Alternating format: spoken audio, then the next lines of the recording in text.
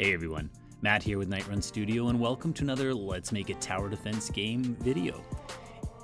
At this point we've got our archer working pretty well with knockback effect and regular spawning arrows, but wouldn't it be nice if we could have her actually walk into place, take out her bow when she's in range, and then start firing? That's where we're headed in this tutorial, so let's get started. Now we've already got a script to make our archer shoot, but we don't have one for movement, so let's just head down here where we can right click, create, C# script, and let's just call this one Defender Movement. All right, similar to our robot movement, we're just gonna start up at the top here by declaring a public float called speed, which we can affect in Unity to decide how fast we want her to go. We're also gonna need to make a public rigid body 2D reference. Let's just call this one Defender RB. Down in our update then, we're just going to make our Defender RB dot velocity, so we're going to set it directly with an equal sign here, and we're going to make it equal to vector 2 dot right, as she'll always be moving to the right, multiplied by speed. And in order to make that movement really nice and smooth, we'll change this from update to fixed update. And that should do it. Now before we can test that out, we just have a little setup to do. So let's click on our Defender, add component, and we can type in Defender Movement. At this point we can give some speed to her, and we need to find the Defender's rigid body, which we haven't added yet. So let's just click add component. We can type in rigid body 2D here, and then be sure to drag it into that box. Now if we were to test right now, she would try to walk, but she'd fall through the earth. So we need to add a collider. I'm just going to put a box collider 2D on here, and you'll notice that there's a little bit of a problem.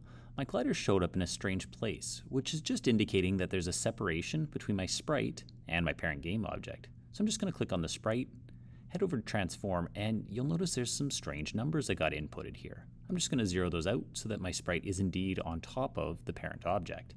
I'm going to do the same thing to my bow, and just quickly move it back into place. Now I can go back to my parent object and size that box collider up just right. All right, so we've got some definite issues, but she is in fact moving forward toward the enemies. Now, first off, let's just go into her rigid body. Go down to constraints and make sure to freeze her Z rotation so she doesn't keep falling over. And if you want to, you could do the same thing for your robots if you don't want them having that spinning movement. I'm still having fun with it though, so I'm gonna leave theirs on.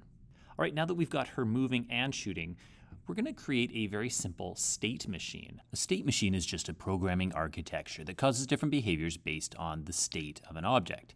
So in our case, our Defender can be idle, walking, or shooting.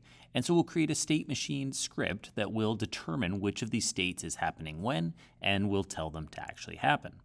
Now, a state machine can be incredibly complex, or they can actually be quite simple, and we're going to use a very simple version to get ourselves started here. So let's head down to our scripts where we can right-click, go to Create, C# script, and I'm just going to call this one Archer State Machine. So the first thing this script needs is a way to keep track of our different states. So we're going to come down below the brackets of our class altogether, and we're going to make an enumeration. We'll type public enum, and we'll call this Archer State. In here we can just type the names of our different states, so we can include idle, walking, and shooting. Don't forget to put a semicolon at the end of this class. Now the reason we put this down below all the other brackets is because we want it to be accessible for other scripts as well, so they can also use these variables. At this point we can come up top where we'll make a public archer state and just call it archer state. This is where we'll actually store which state we're currently in. Now if we click on our Defender and you take a look at this script, we can see now that there's this drop-down box that includes our 3 states. So at the start of the game, we want to make sure that our archer state is set to archer state.walking so that she actually starts moving. We're now storing the data, but it's not actually doing anything yet. So let's head down to our update method. Here we'll just add an if statement so that our archer only checks the range of enemies if she's actually in a walking state. At that point, she will cast out a raycast hit 2D, and we'll just call this hit. This is a variable type that just stores information about what is in front of our player. The way it works is we're going to access physics2d.raycast. This command just casts out a ray, and it's going to need some arguments to figure out how to do that. The first is going to be the origin point of the ray, so it's going to start at the transform.position of the player, so right at her position. Next, it needs to know what direction to cast the ray. Because she's always looking to the right, we can use vector2.right. Our third variable is how far we want to look, so essentially our detection range. Now I can type that in, but we haven't made that variable yet, so we have to head up top and do that. Let's just make a public float called detection range, and I'll just initialize this to 6 units, but you can try out different numbers for yourself. Now at this point, our raycast hit is going to return a value anytime it hits anything, but really we're only wanting our defender to be interested in whether or not she sees an enemy within range. So here we're going to add enemy layer, which of course our script doesn't know what to do with just yet. So once more, we'll head up top, where we're going to make a public layer mask called enemy layer. A layer mask just allows us to filter through different items and look for ones that are in a specific layer. So at this point, we're just going to add an if statement. Oh, don't forget your semicolon up there. If our raycast hit finds a collider that's on the enemy layer, so if it's not null, null would mean empty, we're just going to change our archer state to be archer state.shooting. We've now created a state machine. We start idle, switch to walking at start, and then once an enemy's in range, go to shooting. However, at this point, we're just storing states. They aren't actually doing anything. So in Unity, you'll notice that we now have this enemy layer drop down, which currently says nothing. And that's because, I actually went in and cheated earlier and created the enemy layer, but yours won't have that yet. So what you're going to need to do is, say, go to one of our robots, and up at the top where it says layer, click on that and go to add layer. I've added mine in slot 6, but it doesn't really matter where you add it. Once you've done that, you can now shift click all of your robots, and then on layer, make sure that you give them the enemy layer. You do not need to change the children, you can just do the parent object. At that point, you can go back to your defender and make sure that your defender knows that the enemy layer is actually the enemy layer. With that done, our raycast hit can discern between enemies and non-enemies. Let's try it out. So you'll notice at start, we're in idle, but once the game begins, it switches right away to walking. Don't worry about that shooting, but look at the fact that it changes to shooting once we get within range of the enemies. Obviously, we need her to stop walking and start shooting, but at least our states are changing appropriately. So now we just want to make it so that those states actually do something. The way we're going to do that is you'll see that we have this defender movement script that makes our defender move. We have a bow script that makes her shoot. We're just going to make it so that our state manager actually toggles these scripts on and off depending on what she's supposed to be doing. So in order to turn those scripts on and off, we're going to have to make a reference to them. So let's begin with a public defender movement reference that we'll just call defender movement. And then right below that, we'll make a public bow reference called bow.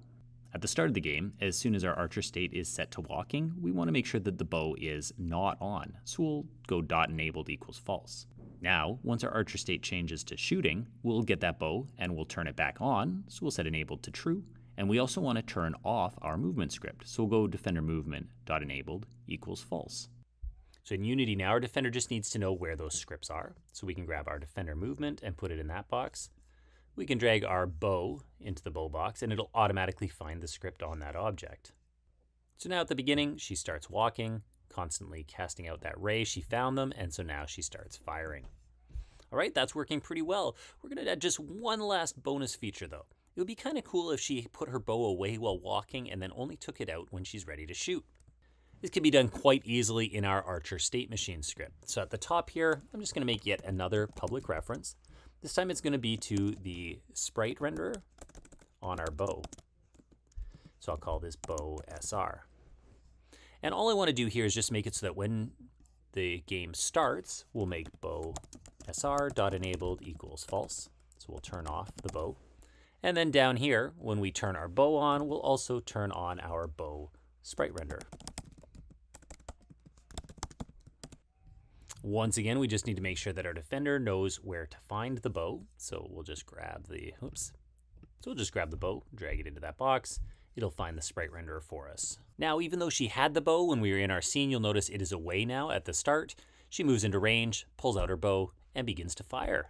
All right, we've still got some work to do, of course, but things are coming along nicely, and this is starting to feel more and more like something that resembles a video game. Hope you found this one helpful. If you have, please be sure to like or subscribe. Otherwise, this is Matt with Nightrun Studio. Look forward to seeing you in the next one. Cheers.